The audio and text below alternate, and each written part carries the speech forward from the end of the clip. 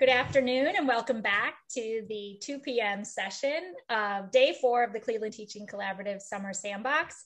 I'm happy to introduce you to Dr. Shelley Rose from the CSU History Department and co-founder of the Cleveland Teaching Collaborative. And Shelley will be leading a session this afternoon called Getting to Know the CTC Resource Referatory. Well, thank you, Molly. Let me share my screen. And while I do that, also want to give a shout out to our Cleveland Teaching Collaborative team member, Kalita O'Brien, who is here. She's our graduate assistant and a master's student in the Department of History. And the referatory would not be at 1,000 entries without Kalita. So quick shout out to Kalita. She is metadata extraordinaire. So today, we're just going to take a few minutes to take a tour of our resource referatory. There are a couple ways that you can get there. So I have my browser pulled up, which hopefully everyone can see. Can you give me a quick thumbs up that I have the awesome? Thank you. So one way is to just go to our collaborative homepage, essentially, our blog. And one of the tabs on our cleteaching.org blog page is the resource referatory. And this will bring you out to the site where we have all of our resources. Just speaking to the technical aspects, our blog is housed on WordPress and the referatory is built in Omeka. And the brief history of that is when we started the Cleveland Teaching Collaborative, I'll pull that up again, in May of 2020, last year, we started posting case study essays from our collaborators. And in these case study essays, if you click on one of those, it talks about digital tools and technologies used, and we have them sorted in the tags in the WordPress site. We started a page on WordPress to have all these resources in like a bibliography, and it quickly grew too big for WordPress. It was unwieldy, it was unsearchable. It became not a great format for all of the resources. And so we used a referatory format framework that actually I built with the Center for Public History and Digital Humanities in the History Department for a class. And we took that referatory framework and plunked it down and created a referatory for the Cleveland Teaching Collaborative. And referatory is actually a library word, library information science word that our performing arts and humanities librarian, Mandy Goodset, introduced me to. And it simply means that we have a site here where we've organized data, metadata really, for each resource and refer out to the resources that others have created. And so there's no content housed directly on the referatory to date. It all refers out to other people's content, although all of the sandbox recordings and slides will either be referred out to from here or uploaded directly to our referatory after this session. So from the referatory homepage, you can do a few things. If you look at our menu, it's a nice outline of what the referatory actually has. Omeka organizes things by items, collections, and we call the next level of curation showcases.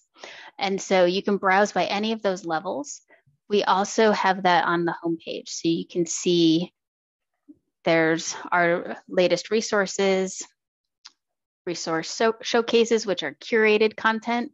They're a little bit more detailed collections of resources. They're there to help us as collaborators to kind of see resources in context and to give them a little more information. For instance, for the history podcast showcase, you can see it has links out to our resources, but it also, this one is authored by Kalita. It organizes them by podcasting in the classroom, podcasts for educators, podcasts for students. It helps add another level of discovery for collaborators. And then the other organizational feature is collections. And so collections are simply what they sound like. They're simple collections of our resources. This one is one we've started for this week's activities and recordings and sessions. It has all of the links and resources we've added that our presenters have mentioned in the past week. And so they're all here organized into one collection. On the resource level, here we can try Jamboard. Every resource has its own page. There's a screenshot to show you what you might land on if you were to click on it. And there's a button that refers you out to the actual resource. Also at the top, you can see our resources all have a description or an abstract.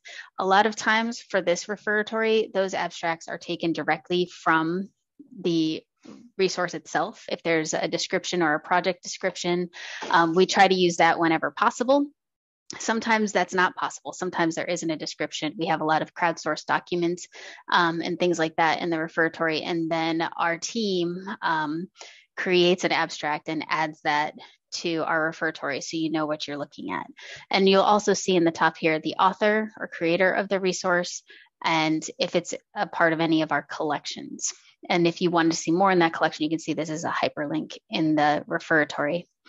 And if you scroll down, we also have tags for different types of information regarding the resources. This summer, we're in a big overhaul of our tag and metadata system. So this may look a little different if you're viewing this post-August 2021. But for now, this is where they are. And also down here, this is metadata. This is data about the resources, data about data. And it includes the basic information that we need for cataloging the resources, the title, the creator, the date we entered it into the referatory, which is what the date is, the contributor, here's Kalita, she contributed the resources, she created the metadata, what language is the resource, the abstract again, and the URL, because most of our resources are born digital resources. And you can browse that way. You can click on tags to find other things. If you want pre-kindergarten through 12 resources, that tag will bring up our resources that we have tagged as useful for pre-kindergarten through 12 educators. There are also other ways to browse. You can get a full tag list and click on tags that way. You can see some of them really stand out. Like if you click on the one at Cleveland State University, you get all of the resources that have been created by either faculty or instructors at Cleveland State University, that have been sponsored or partnered with at Cleveland State. And so you can see things organized that way. Whenever you want to go back home, you can click our logo. And you can also browse the resources simply by clicking on the Browse Resources button. You get all the resources in the order that they have the most recent resources that have been entered into the referatory. Currently, we have, you can see 1,050 resources publicly available. This is an amazing number. We did not expect to have so many. The project is just over a year old now. And this is just a testament to how much content has been created in the past year or been, awareness has been raised about them in the past year due to emergency remote learning and all of our experiences as educators through the COVID-19 pandemic. And so this is an unwieldy number too, now that we've gotten to this in the database in the referatory. And so one of the things you can do to make this less daunting, you can search or sort the information by title. So you can get an alphabetical list. We have a lot of hashtag entries, so hashtags come up first. You can look by creator, alphabetically by creator. And so you can see here we have that list. You can also search the resources. So we can you can enter a search term here, or if you go to the advanced search, you can do a full site search. So you can get showcase results and item results or resource results, or just the resource search, which only searches our individual resources. When you do that, it looks a lot like a normal library catalog search. So for keywords, we could search for, we just had a nice presentation on storytelling by Molly. So let's add storytelling for a keyword. And you can see, it tells you how many resources we have on storytelling. And then you can see 22 resources. Some of them are apps that help with such an activity. Some of them are syllabi. We have Dr. Buckley Marutis' syllabus here about digital story resources and assignments. We have articles. If there's a scholarly article or something that we have published and born digital that we can refer to, we put it here as well. And you can see how there's just so many different things here. If you're really focused on storytelling and you want apps for storytelling, you can do Boolean searches. I think we have it as application. And now you can see here, these all focus on different applications. So YouTube unlisted video instructions. So how do you do that? iMovie, Lightwork, some of these things associated with digital storytelling. And we're down from 22 to 17 that are tagged with some kind of application. So also another way we have tried to pare down the number of results or help focus collaborators' attention on certain things. The collections are the next level. If you click on that, we've already showed you, but for instance, events are curated into one collection, and you can see if you're looking for events, conferences, things like that, they are curated into a single collection. But the highest level of curation is our showcase level of curation, which here we can browse all showcases. And this is where we've actually curated content. So we have History Podcast by Kalita, which I showed you. We had a partnership with the Right to Vote at CSU program for the anniversaries of the 15th and 19th Amendments this past year. And so you can see this is a curated collection of resources from the Referatory that had that in mind. So they're organized by a specific theme. There's a lot more author input on the showcases in an effort to really help us process the 1,000 entries in the Referatory. And if you're doing digital storytelling, they're like individual toolkits for educators to use as they plan their courses. And finally, one feature of the Referatory is actually that it's meant to be a crowdsourced resource. And we have the Contribute a Resource page. And so if there was a resource not already in our Referatory that you would like to add, you can do so. You can select CTC resource under Contribute a Resource, and then you would give the full title. We'll just test the primary author or director. This is the creator. We'll just put CTC team, the date we entered the metadata, and you can see there are also instructions to help with metadata entry. So that's today. What is today? There we go. I'm the one creating this. Make sure you enter your name the way you want it to appear consistently. So when I publish an academic article, this is how I publish my name. So in the Referatory database, I enter it the same way. If I were to enter it without my middle initial, it would be a different link in the Referatory, right? It wouldn't come up as me every time. People would have to look for both my names. So be consistent if you can.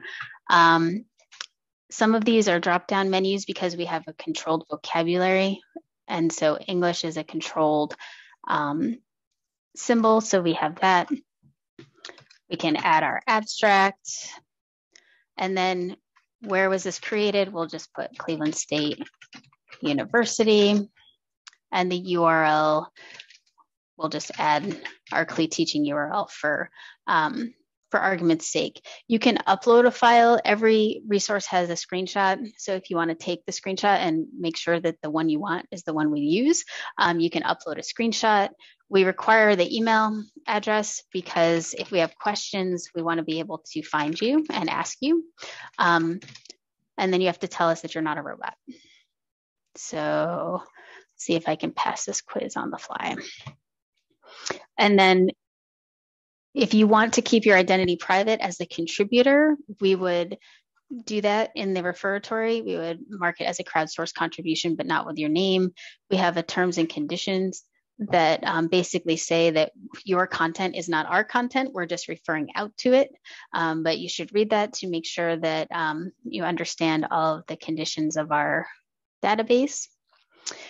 And then you can contribute.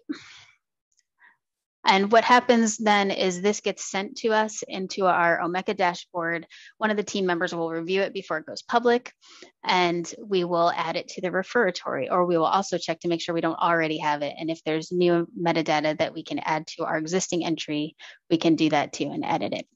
So feel free to contribute to the referatory. We hope that you will come and visit the referatory and use this abundance of resources that we've gathered, that we can expect to continue to have resources being published in the next year and for as long as the project sustains itself. I think Kalita has at least 100 in the queue. So we are check back often for our new submissions. And thank you for getting to know the resource referatory.